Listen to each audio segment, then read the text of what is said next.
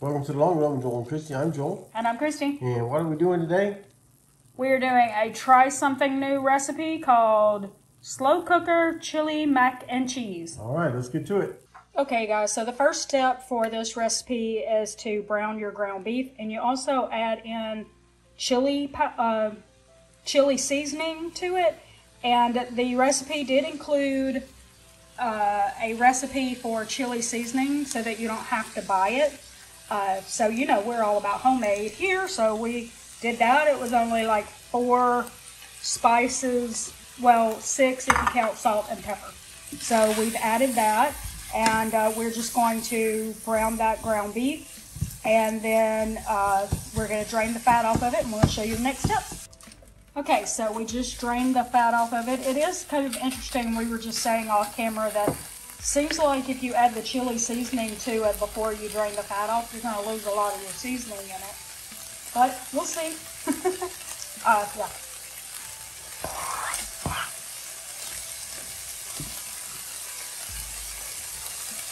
At this point, you add in half of a green bell pepper, half of a red bell pepper, onions and garlic. If you're familiar with our channel, you know that we don't ever add the onions. We're not fans of the texture. So if you like the texture of that, then you be sure to add that in at this step. Okay, and it just says to cook that until the veggies are soft. So we'll show you the next step. Okay, we've gone ahead and we sprayed the inside of our slow cooker with a little cooking spray because we wanted to make sure that nothing sticks. And so Joel has just added the ground beef with all those veggies in it. And we are going to add the rest of the ingredients in. We've got fire roasted tomatoes. And Joel is coming with 2 different kinds of beans. We got black beans and chili beans that both have been drained and rinsed. And for any of these beans, if we could find a no salt added version, we did that just to help lower the sodium content in our food a little bit. Okay, and we got that, and now we're gonna add in our elbow macaroni and our 1 cup of beef broth. Okay, that's 2 cups of elbow macaroni. We'll see how this turns out. I am not a fan of elbow macaroni, so this may not go well for me. And that is 1 cup of beef broth. And we're just stirring that in. And then we're going to put it on, I believe it is low for 3 hours. Yep, 3 to 3.5. 3 to 3.5 hours. And then at that point, we're just going to add some shredded cheese to this to give it a cheesiness because, you know, mac and cheese. Yep. All right, so that's it, and we'll show you what it looks like in 3 to 3.5 hours. Okay, so it's been about 3 hours, and we're going to add in some cheddar cheese and some Monterey Jack cheese. The recipe says 1 cup of both. However, she had down in the thing that because you want to make mac and cheese creamy, that she normally puts 3 cups of each. So, we don't actually have 3 cups of each, so we're just going to put what we have, which will be a few cups, but not that much. So, like I said, we're just going to add that, and then it says to go for 10 to 15 minutes, and let that go for about 10 to 15 minutes to let it melt. All right, so now for the taste test.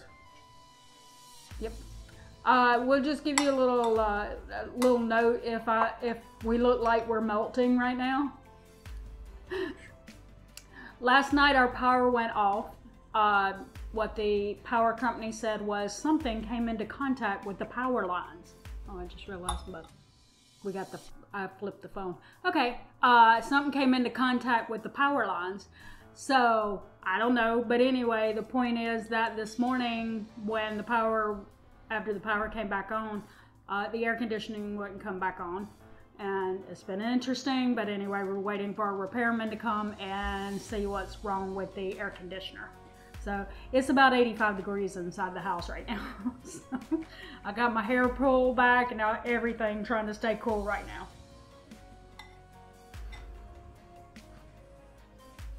And had I known that this was going to be a problem, I don't know if I would have planned chili for today. A chili mac and cheese sounds like it's going to be hot.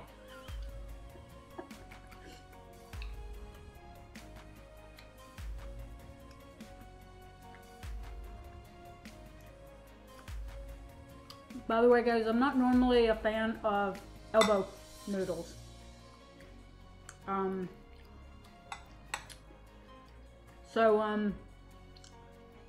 I'm not normally a fan of mac and cheese, but I think that's just that mac and cheese doesn't have anything in it but cheese, and it just seems a little bland to me.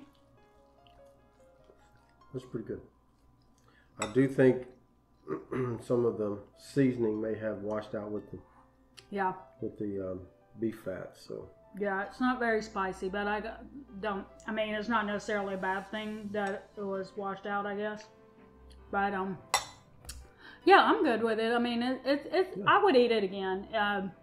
For me, I'm still not a huge fan of macaroni and cheese, and probably never will be, because to me that's just noodles and cheese, and I don't get it. But at least with this, it's got peppers, ground beef, something else. I'd probably be okay with like lobster mac and cheese or something. Lobster mac and cheese is good. Some chicken something with some chicken added in there, something. Sure. Like, I need something with some flavor added to mac and cheese for me. But I'm glad that we found a recipe that I'm okay with, because he really likes mac and cheese. So. Yep. All right, so don't forget to like, subscribe, and hit the notifications bell for updates when we upload new videos on Monday, Wednesday, Friday, and sometimes on the weekend. So I think that's going to do it today. For the Long Run with Joel and Christy, I'm Joel. And I'm Christy. Don't forget it's a long run. Give yourself a little grace. Bye.